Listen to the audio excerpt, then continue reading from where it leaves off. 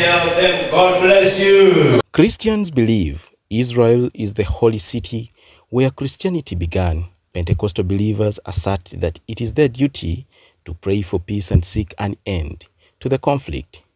Bishop Joshua Muyenga from Kenya emphasized the importance of prayer for peace, stating that such efforts can foster reconciliation. He urged other religious leaders to join in prayer for Israel. Israel are the roots of Christianity.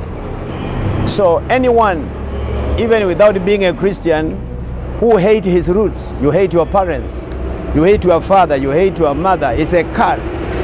So God says in Genesis chapter 12 verse 3, he will bless those who bless the roots of the humanity being blessed. So this conference is for people of all churches.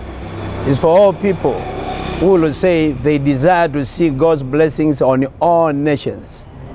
Even non-Christians are most welcome, as long as they will desire the pattern of God blessing all the nations.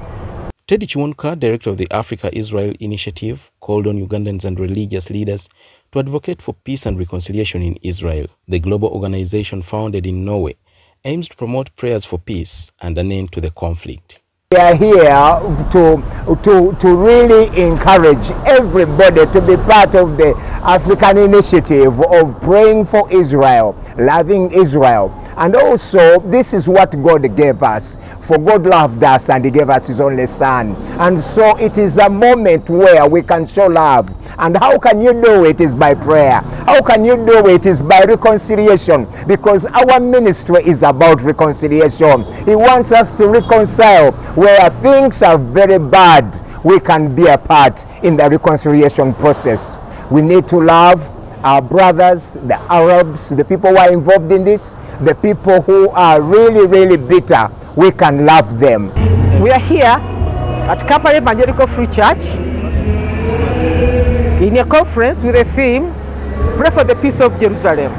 When the churches, the pastors, the bishops, whoever you are, we are on the branches. We are grafted into the tree of salvation from the Jews. Chibedi Bashir and Stephen Kayumba for UBC.